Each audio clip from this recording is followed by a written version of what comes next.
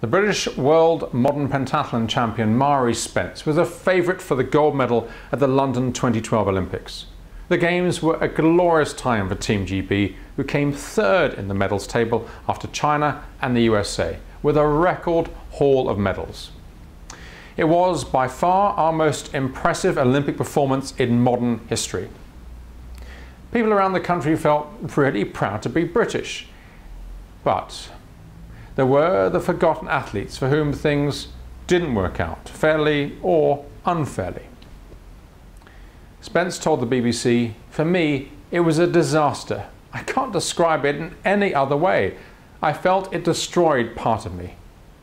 She was 26 years old and an athlete at the peak of her sport when she stepped out at Greenwich Park on the afternoon of the 12th of August 2012 to compete for the final gold medal of the London 2012 Games. A steady performance in the morning's fencing and swimming had left her in 9th position, but with the show jumping, her strongest event to follow, she was well placed to make her move for the Olympic title. Until, that is, she was allotted a mount named Coronado's Son in the random draw.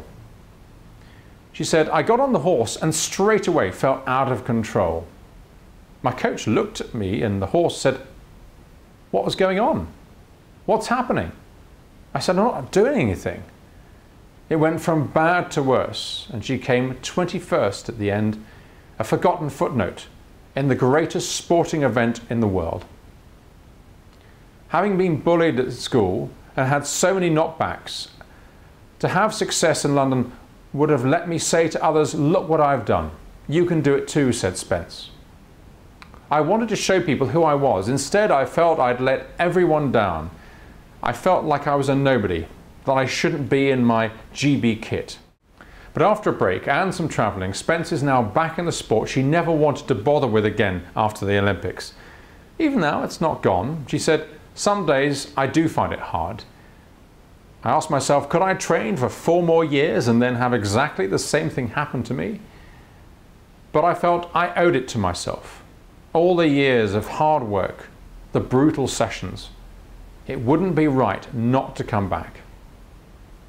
In fact, the famous line from Rudyard Kipling's iconic poem If, about how you meet with triumph and disaster, is tattooed in black ink on the inside of Spence's left forearm. It's a permanent reminder of the Olympic ordeal she has come through and will hopefully overcome in 2016 with, who knows, a gold medal.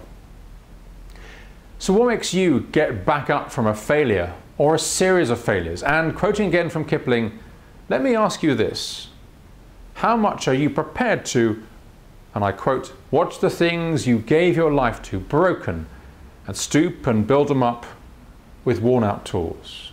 We have a choice of giving up and leaving a huge gulf of frustration in our lives because of what didn't succeed, an empty set of enriching potential future chapters to a book, therefore, with no worthwhile ending.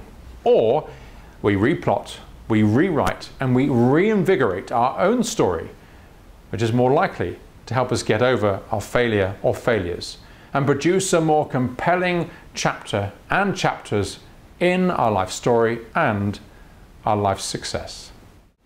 Now, if you like this video blog, then please feel free to share it with others who will also hopefully like it. And in addition, both you and they can also enjoy even more material, including a free copy of my special report on communication via the link at the end of this video. Thank you and enjoy.